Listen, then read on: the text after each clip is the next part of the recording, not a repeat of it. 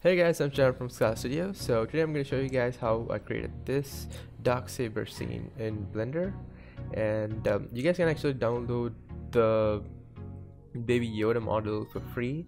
I'll leave this link in the description. I think it's from Beeple. So yeah, let's get on with the tutorial. So I'm going to start by selecting everything with A and deleting with X and adding a reference image as a background and then adding a cube. Then move the cube on top of our reference image, scale it in the x-axis and tab into edit mode, add a loop cut in the middle with Ctrl R and delete one side of our face and add a mirror modifier. Tab into edit mode, go to the front, extrude it and align it to our reference image, scale it in the y-axis and add a new cube, scale it down, place it on top of our reference, add a mirror modifier and duplicate the same cube, delete the area modifier, tab in edit mode, align it onto the reference, add loop cut, extrude it out with SX0, align it, make it straight, and tab in edit mode, subdivide it 5 times, and tab out of edit mode, select the vertices and dissolve the extra vertices you feel if you feel like doing it, or else just leave it like that. And go back with C, select back vertices, extrude out with E, scale it down, and select the corner edges by Ctrl B.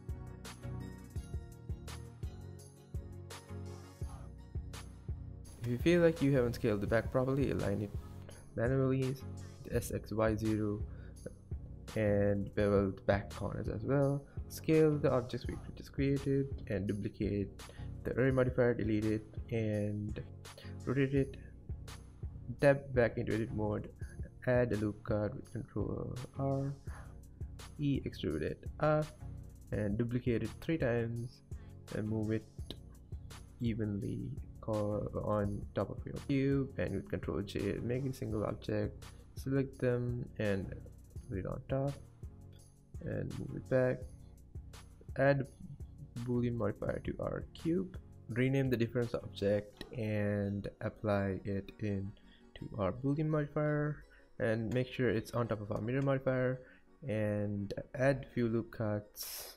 Alt left click and select a few faces and change the transform pivot points to individual origins and extrude scale down and apply the Boolean modifier.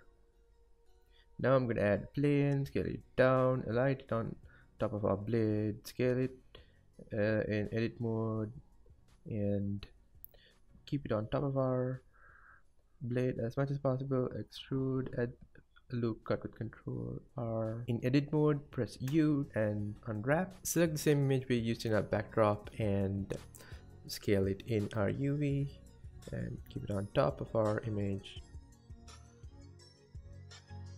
Now duplicate the blade and delete the material, add a new emission shader, add a solidify modifier to the main blade and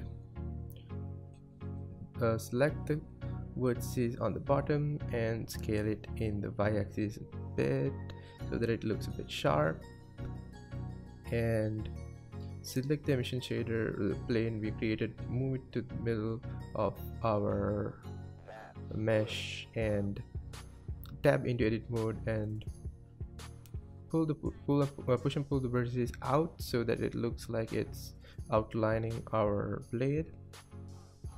So we'll be using that as the emission material in our lightsaber. Create new material, increase the metallic value, decrease the reference to about 0.25 and add it to all our other objects, and create an empty and parent all the objects into our empty and move it to a different collection. Go to cycles and select emission and add a camera, lights, rotate them, make the world settings black, point the camera towards the handle and increase the strength and hit render.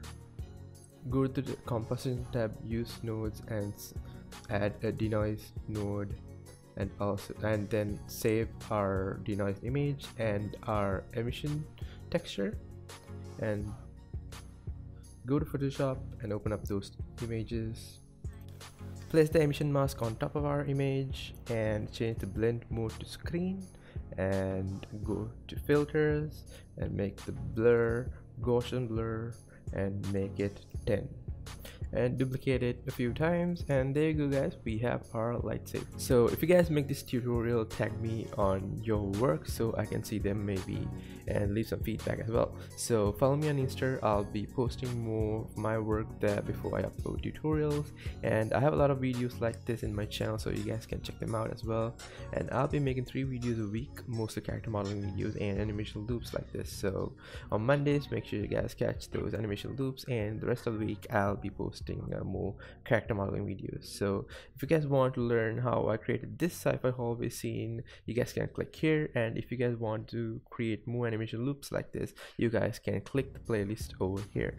So thank you guys for watching this tutorial. If you guys liked it, leave a comment and subscribe to this channel. So thank you guys, see you in the next one. Peace.